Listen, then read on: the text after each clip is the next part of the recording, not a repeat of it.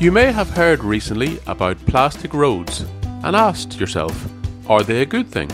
Well, lucky you have Waster, because we were asking exactly the same thing. The potential benefits are manifold.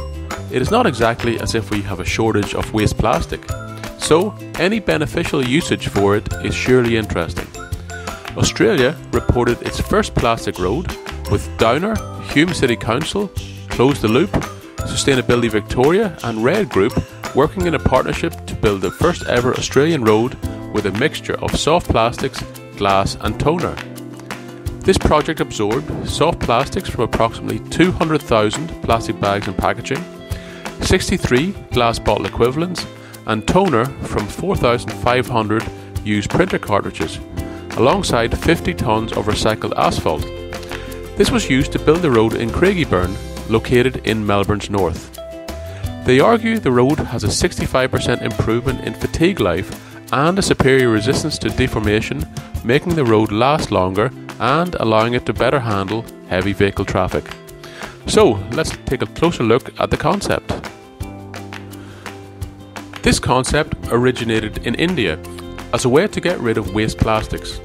There are two principal types: the plastic road, which consists of modular, hollow and prefabricated road elements made from consumer waste plastics, and secondly, plastic roads, which consists of an asphalt mix with plastic waste incorporated into the asphalt mixture.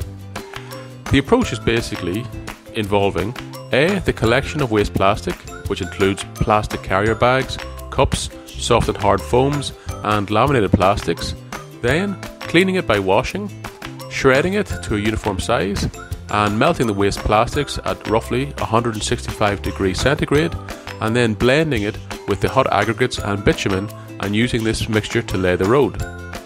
Aside from using the waste, benefits include an ability to use the features of the road or change the features of the road by changing the chemical mix of the plastic, an ability to work on pipes etc. whilst the road is still open, reducing the need for asphalt, which uses oil, and of course this is even more important in 2022 with price hikes, and better wear resistance and less need for maintenance.